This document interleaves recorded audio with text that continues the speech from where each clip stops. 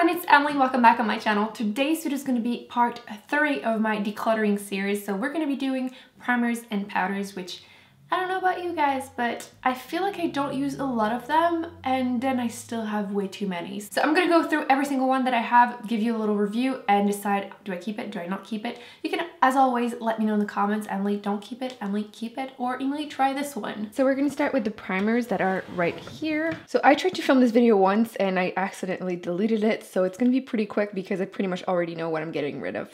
So the first thing is going to be the e.l.f. Mineral Face Primer. I'm getting rid of this simply because I'm not crazy about like silicone-based primers, and this one is one of them, and I just don't reach for this over any other products in here, so I'm going to get rid of this. I'm going to pass it along to someone else. Then I have the Makeup Forever HD primer. This is the old formula. I don't even know if they still sell this. Anyway, I'm almost out of it. I've been like trying to finish it off and it's not bad. It feels like a lotion, but I'm going to trash it because I've had this for a long time, but it wasn't bad at all and I wouldn't mind using it again. I'm going to pass along this tiny sample of the Makeup Forever. This is the hydrating primer that I do have and I like, but I'm not going to use the sample. Like, it's just not realistic. I'm going to pass it along, but I'm going to keep this is actually the travel size. I don't know what happened to it. It's so dirty, but I love this. I actually wish I got a big size of this one over this one, which is the Radiant Primer. This one's kind of has like a blue tinge to it. It's good, I like it, but I think I prefer this one over it. So if I had to do it all over again, I would probably just get this one. I have a second one from NYX and I don't hate it, but I feel like I don't see like a huge difference either, just because I already use like moisturizer and like everything I can to have like a brightened face. So I feel like this, I don't see a huge difference, but I'm still trying them out. So I will be letting you know what I think soon for sure. I have a bunch of like tiny primers.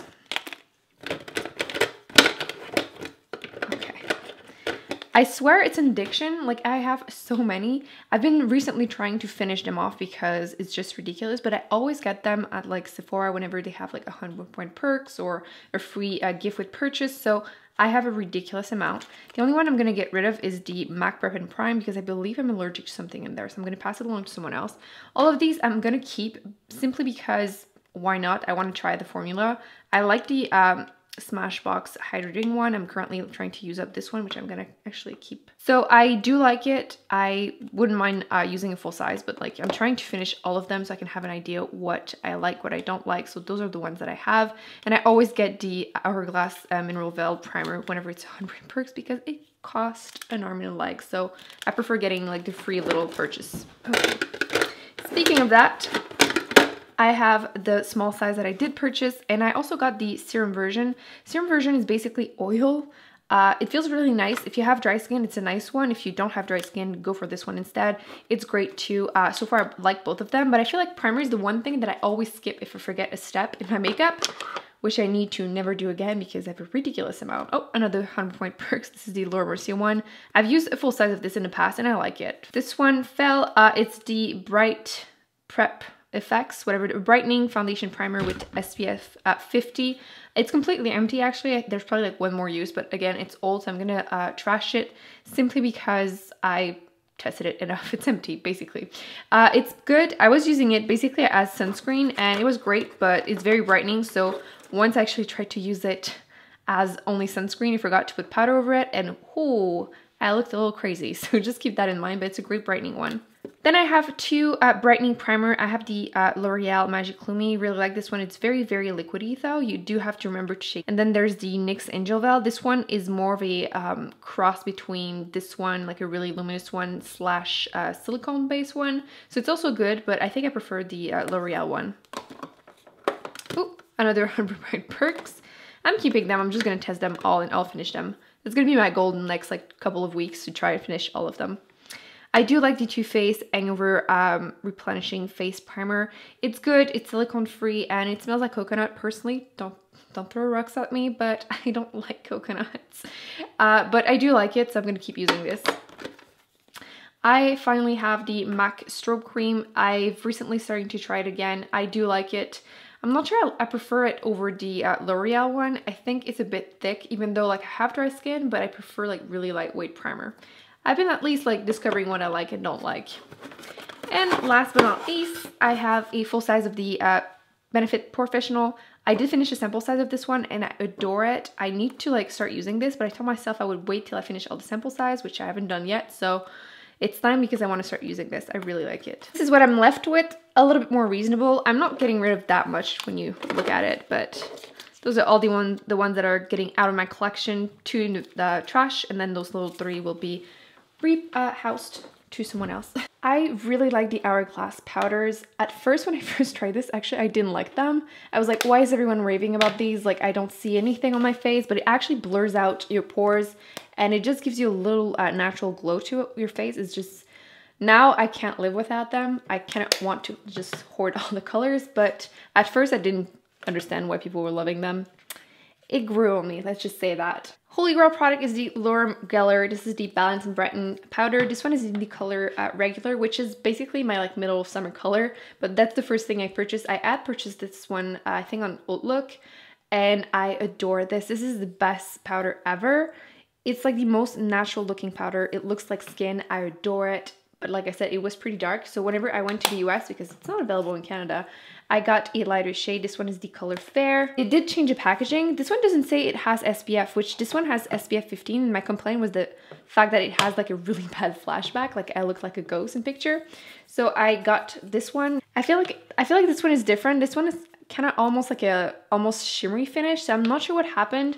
Let me know if you know if this one is just discontinued or something, because I like this one better than I like this one. And they are called the same thing, like Baked, Balance, and Brighten foundation. So let me know if you know what happened. This one doesn't seem to have an SPF, so at least that's that. But I like this one much better. I adore this powder. If you have dry skin, you need the sensitive press powder. I did try the normal skin one, and don't do it. Just don't do it because it smells really strongly of perfume. So unfortunately, even though the powder is just as good, the smell is just too much for me. Actually, just opening it, I'm like, nope, I'm closing this. So I'm getting rid of these two because I just can't deal with the scent. Actually, let me make a space to getting rid of. But I adore this. This is like my 3rd time buying one. They used to have like a darker green one. This is amazing. If you have dry skin, this is fantastic. Again, looks like skin. It doesn't have a flashback. And I adore it. So there's nothing else to say. It is pretty light for me though. So I'm going to go through the rest of my powders and decide if I have enough like dark shades. If I need a darker one, I would get it in this formula. Another light powder that is just as good would be the Maybelline Fit Me. Again, like the CoverGirl one, if you have dry skin, I feel like it doesn't emphasize the dryness or anything. So it's a great powder. I feel like in the light, it almost looked like there's like shimmer in it. I'm confused. I've never noticed it on my face though. But this one is like a little like, it feels like it sits a little bit more on my skin than the CoverGirl one. So if I had to choose, I think I would go with the CoverGirl one, but this is also a great one. I'm going to pass this one along. This is the Pure Mineral Press Mineral Makeup. It's a great powder, but I have too many and I wouldn't reach for like a sample size like this, a travel size, whatever. Yeah, I'm not going to reach for this one over the other ones. And this one has an SPF too, so that would mean that would probably be a flashback too. So I did use it. I like it. It works just fine. Like it's nice whenever you use it, but I won't reach for a small size over a big size. I don't know, maybe it's just me, but I need to get rid of some. So it's not necessarily that they're bad products. It's just that I don't want to keep them in my collection. Same thing with the e.l.f. press powder. I have the color Porcelain. I know I finished the other one that I had, which was one shade darker than this one. The thing is, Porcelain is like really not porcelain. Like this is pretty dark and very, very yellow. The darker one that I had was like a better match, which was really weird. This one is pretty thick. It does tend to make your skin look a little cakey if you have more like combo skin. It's not bad, but I wouldn't repurchase and I'm not going to keep it. It's just not the best one on my skin and I have so many that there's no point of keeping one that I don't love. This one is the Sleek Makeup Luminous powder. This one I'm going to pass along. I have the shade number 2, which when I opened it, I bought this online obviously, so you don't always find great swatches. Look at this. Does it look like it's going to match me? No. So I haven't touched it. It's very shimmery, almost bronzer for me. I'm going to ask a friend if she wants to use it. She might want to use it as a highlighter or something. Anyway, I'll pass it along. We'll see what happens to it. I'm getting rid of the MAC Mineralized Skin Finish Naturals simply because I realize I'm allergic to corn, which there's some corn in there and it breaks me out like crazy. So I'm going to pass this along. It's not a bad powder. I do prefer the Studio Fix that you're going to see just after. But yeah, I don't even know why I still have it. I'm probably gonna let like my sister use it up and then like back to MAC it. But if I have to recommend one, it would be the Studio Fix. This one, I have the color NC15, which again is when I went the first time to MAC and someone helped me. They matched me to NC, which I'm not, so it still matches for me. Like, I still can use it. So, like, it's a great powder. It has some really great coverage. It does have a flashback, but it does give you a little bit of coverage. I adore it. It's really smooth. I would get a darker shade of this too, like I said, the Covergirl one. That would be like the higher version that I would get. But again, I don't think I need another powder anytime soon. I have dry skin. I barely use powder, so not a necessary step for me. Another one I'm getting rid of is the e.l.f. High Definition Under Eye Setting Powder, simply because this is the first version they came out with, and it has a glitter in it. It looks good inside a house. You go outside and you're like, whoa, why do I have glitter all over my eyes? This thing. It does a great job, but like I said, glitter. Apparently the new version doesn't have glitter, but right now, like I said, don't need it in the powder, so I'm gonna pass this one along. Actually, probably gonna have to trash it because I don't know anyone that would like to have glitter under their eyes. A few loose one. I love the NARS. This is the translucent crystal light reflecting setting powder. Adore this. It's like really dirty, but you know it is with the NARS packaging. It's great if I have dry skin, but it doesn't emphasize a dryness neither on my face or under my eyes, so would repurchase. I am glad I have it. There's a ton of product left, even though I use it quite a bit, so adore keeping it. This is basically a drugstore version. This is the Maybelline Master Fix. I only tried it a couple times, so I'm not 100% sure how I feel about this, but I'm going to keep it for now. And then I have the Makeup Forever HD High Definition Powder. I've only tried this a couple times. I'm going to keep it for now, but if a friend wants to try a like loose powder, I will give that to her because it's good, but like I don't need 3. It's just trying to be reasonable, completely failing. Well, I did get rid of a couple. Okay, next one. This one is the e.l.f. SPF45 Sunscreen Powder. I'm going to keep it for fun.